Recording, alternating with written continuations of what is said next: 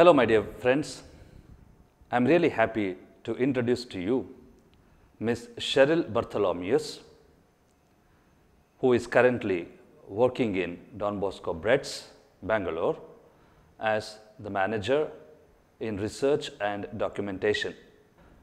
She holds a master's degree in both social work and counseling, with a strong background in communication and social development.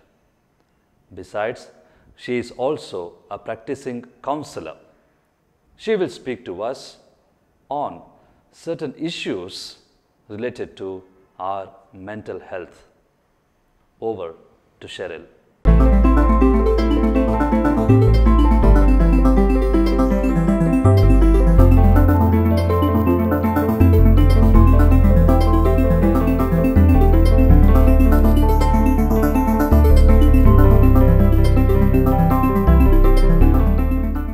We're going to spend a few minutes discussing something that is really close to you. Really close to you. I mean, it's the closest thing to you. It's you. If I asked you, who are you? What would you say? Name, age, sex, gender preference, profession, antecedents like my mother, my father, son of, daughter of, etc. And it can go on and on. And if I asked, who are you really? What would you say? Do you notice that the answer changes according to the context and who is asking the question? For example, if you are going to attend a job interview, you would say, I am XYZ, applying for the job of teacher, XYZ qualifications, and XYZ years of experience. But if I ask you, is that who you really are?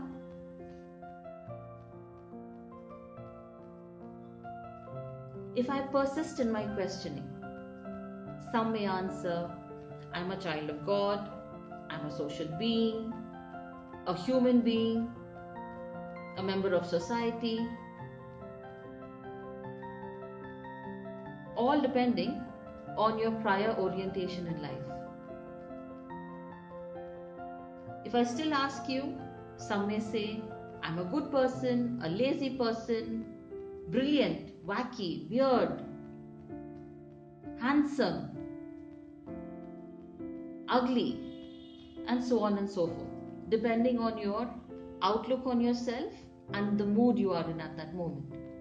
Or if you're on Snapchat or Facebook or Insta, you can just select an emoticon and say, meh. So is that who you really are? Why is this question important and relevant? Our world today is governed by media, online and offline. We are bombarded by words and images. Each of them suggests meanings. We translate those meanings into values depending on who we think we are and, more importantly, who we think we should be. We translate those meanings into values depending on who we are and who we think we should be to be popular. That girl, that guy. Beautiful, handsome, trendy dresser with the latest gizmos and gadgets, posh lifestyle. And so you take hundreds of photos and selfies on that. Hundreds of selfies on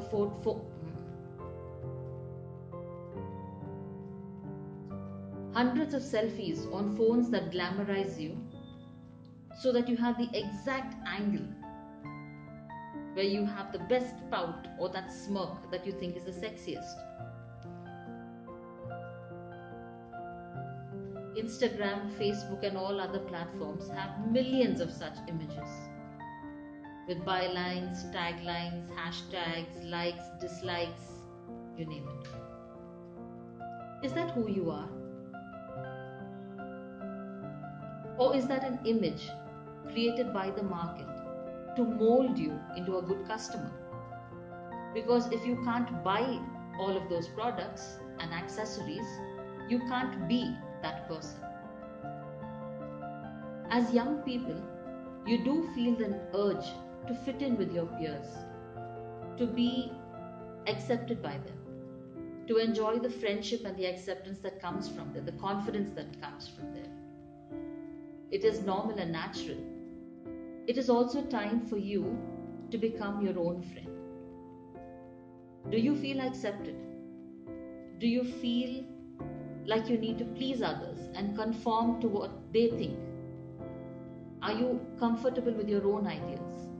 Do you have your own feelings, your ideas, your thoughts, your values?